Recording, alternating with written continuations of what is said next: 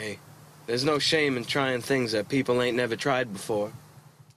I watched Seikano recently, or Seinai Heroine, or whatever it's called, boys, and I thoroughly enjoyed it, both seasons. If you've ever made anything, it's about creative people, quotes, so there was a lot to like, up until the very end. And although the end was good, it was a good ending, it really sat poorly with me, or made me feel pretty awful. You see, both seasons were about the creative process for different people, and creators coming together to build a project greater than the sum of its parts, which they did, with plenty of character growth in the process. But the ending, boy, rather than moving on to the next thing, their next conquest, and leaving it there, instead his two friends moved on to greener pastures and left him behind, because he was holding them back, or at least couldn't give them what they needed to grow. It wasn't spite. They didn't leave in spite. But still, boys, oof, ouchie. Now, the show still ended on a happy note. Everything was working out, kinda. But, man, that feeling they invoked. Obsolescence. God. That's some heavy shit, boys. How do you deal with people you care about moving on to better things and leaving you behind, or not being enough for them? I don't really know, boys. Lizard Man, growing up, called us gateway friends. Some unpopular kid would befriend us for a couple months, meet better friends in the process, then abandon us for them. Gateway friends. A Swede said it best. Boys, I have had many best friends, but I have never been a best friend. Swedes, they're normally awful posters, but they come up with good shit on Saturday nights, boys. So, why do your friends and loved ones always abandon you? Well, 3 primary reasons I've found. Better people, better opportunities, or circumstance. In all 3 cases, for whatever reason, you aren't working, and someone else or something else could, or could work better. For example, Seikano. His friends left him because he couldn't coax their best work from them. They couldn't grow with him. And another director on another project could. Offered them what he couldn't. So they left. Not in spite. It was actually pretty sad, but they left nonetheless. This always feels bad for a couple reasons. Number 1, inadequacy. Especially if you're trying your best. Why wasn't I enough? What else could I have done? And in most situations, there was nothing else you could have done. There was nothing else you could do. Shit just didn't work. And then you feel angry. If they left in spite, you're probably angry at them, probably furious with them. If they didn't, God, that's even worse. That might make you even feel angrier. And you feel particularly angry because you know you shouldn't feel angry because they're moving on to better things. You should be happy for them if you really care about them, but goddamn, seeing them happy while you fail is miserable, infuriating. Not just at them, but at the entire situation. There is something to be angry at. There is something palpable drawing anger from you, but you can't anger at it.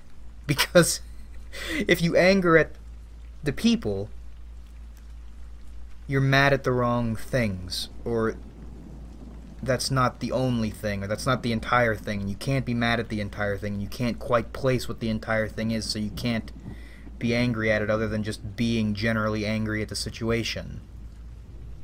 Coupled with inadequacy and the other feelings, it's just not good, boys.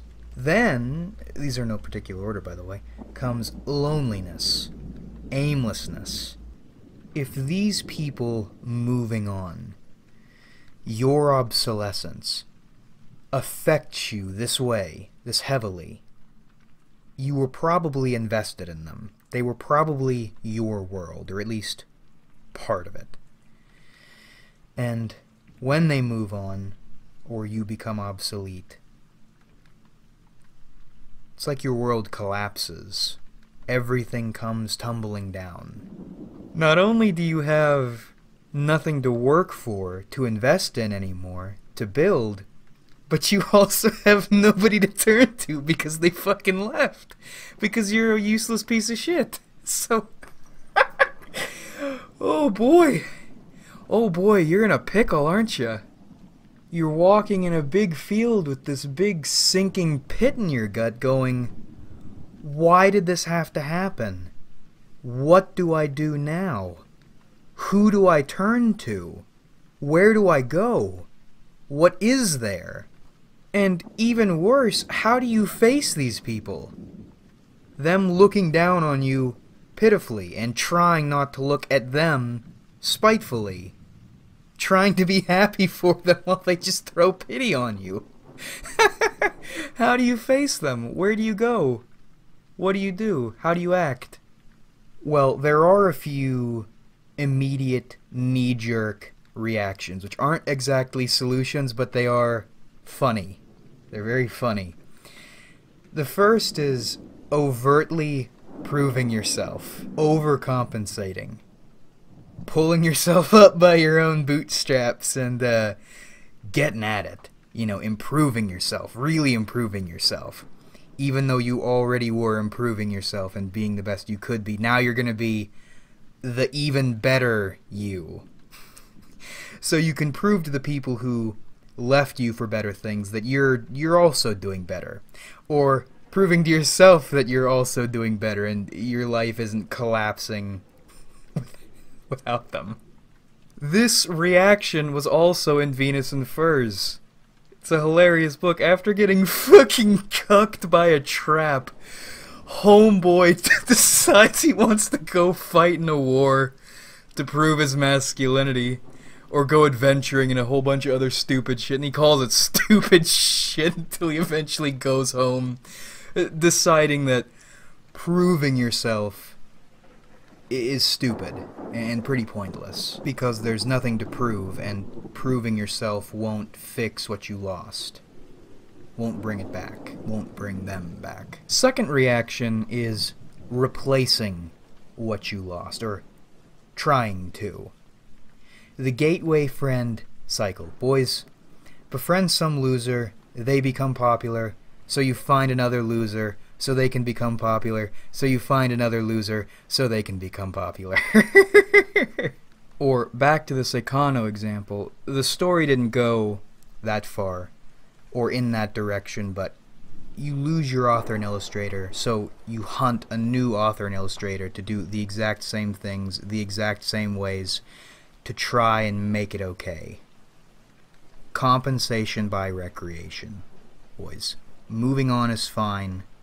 Compensating by recreating is not healthy. Because just like proving yourself, and maybe that is part of proving yourself, quotes, you can't recreate exactly what you lost.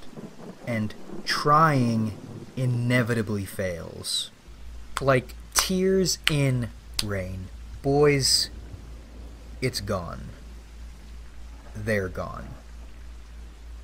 You aren't bringing it back. And if you could, it wouldn't be the same, would it? Would you want to bring it back if you could, knowing you'd be holding them back, or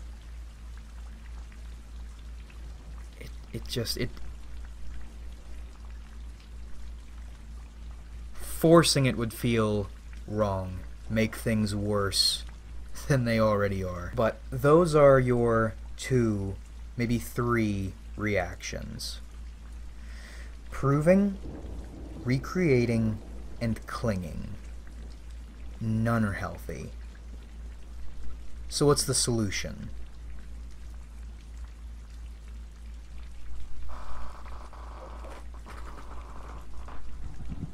Well, surprise, surprise, boys. We're in the Skimmerlit doesn't have answers for fucking anything phase. I don't know. Well, I have a working solution, but it doesn't always feel quite right. It doesn't completely hold water, and maybe that means that it is the solution. I don't know. But it's what I have. So, you're hurting because you're heavily invested in them. Or rather, still invested. Before, you imagined and actively built your life with them. Now, you're imagining life without them. You are living without them while they do whatever they're doing. Now, I'm not saying you shouldn't invest in people. You shouldn't care about people. That's an unhealthy reaction. Rather, I'm suggesting you imagine your life, yourself, as a popsicle stick on a table with countless other popsicle sticks around it. Around you, boys. You lift that popsicle stick up off one pile and set it on another. And that's your life. What am I talking about? Notice earlier I said you imagined and lived life with them, and now you imagine and live life without them. Well, you can still live without them without living without them. With them and without them are just modifiers. You are living. Living with them, living without them. Trash the modifiers. You can live without them without living without them. Language is really helpful, isn't it? God, I really should just get a degree in this, shouldn't I? It comes down to thinking. It's bad if you're living without them and you're thinking about living without them and how awful life is or how great life is with them or without them. You're living without them well, or you're moving on well when they're not there and you're not thinking about them. You're not still investing in them. You're not tangled up with them. You're tangled up in whatever or whoever you're with now. Does that make sense? They're gone, but they don't factor in.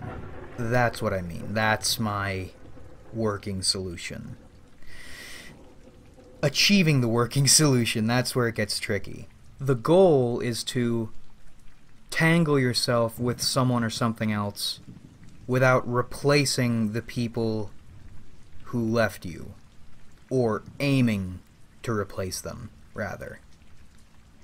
Now, this in-between period, that aimlessness can really get to you, especially when you're hunting new purpose, because you think, God, will anything or anyone fill this hole?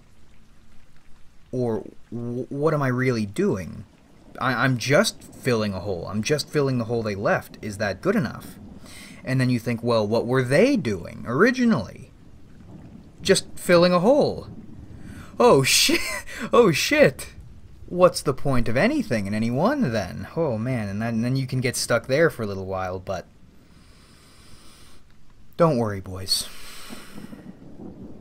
Don't worry. We're just here to piss around. Life is about getting tangled up in people and things and pissing around and having fun. Or having righteousness, at least. Maybe not fun, but having righteousness. And it'll happen. I'm no fan of quotes or fables. I've always thought them spiritual injections. But there's one about a king who asked some monk or jeweler or some fucking mook to inscribe a saying on his ring which would keep him humble in good times and strong in hard times. And the boy wrote, "This too shall pass." That aimlessness you're feeling right now will pass. Just watch some anime. Boys, it'll put your mind right on something infinitely better and perhaps even religiously ascended. Or it'll re-inspire feelings of obsolescence you were completely not expecting until the very end of the second season, and then you'll feel like shit for a while. Who knows? Who knows? Remember, boys, live without them. Don't live without them. Let life happen. But that about rippity wraps this one up.